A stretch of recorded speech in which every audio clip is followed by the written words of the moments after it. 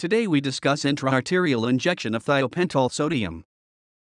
In this video, we discuss pathophysiology, clinical features, and management of intra-arterial injection of thiopental sodium. So let's go to start our lecture.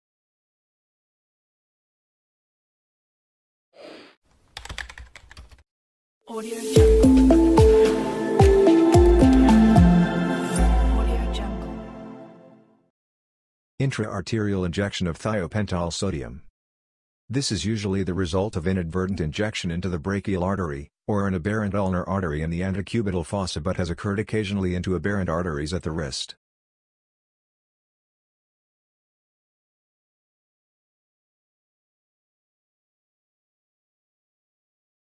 Pathophysiology. Mixing of thiopental with arterial blood. Intra-arterial thiopental causes profound constriction of the artery accompanied by local release of norepinephrine. Crystals precipitate due to changes in pH.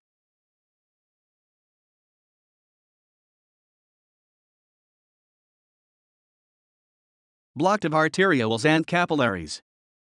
Endothelial damage. Arterial thrombus. Thrombus caused by endarteritis, adenosine triphosphate release from damaged red cell and aggregation of platelets. Ischemia or gangrene in parts of the forearm, hand, finger. Clinical features. The patient usually complains of intense burning, pain, and drug injection should be stopped immediately. The forearm and hands may become blanched and blisters may appear distally.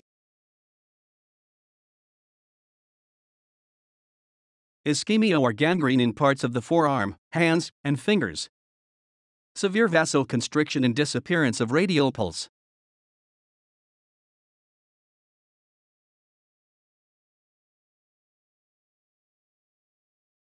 Management.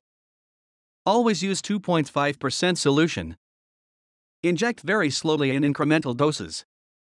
Damages more with 5% thiopental. Avoid thiopentone injection at antecubital fossa. Best site to inject thiopentone is dorsum of hand.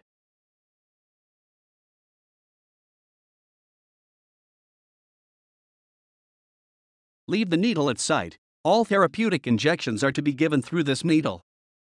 Short dilution with normal saline. Inject heparin to prevent thrombus formation. Inject local vasodilators, lignocaine 5 to 10 ml of 1% xylocaine.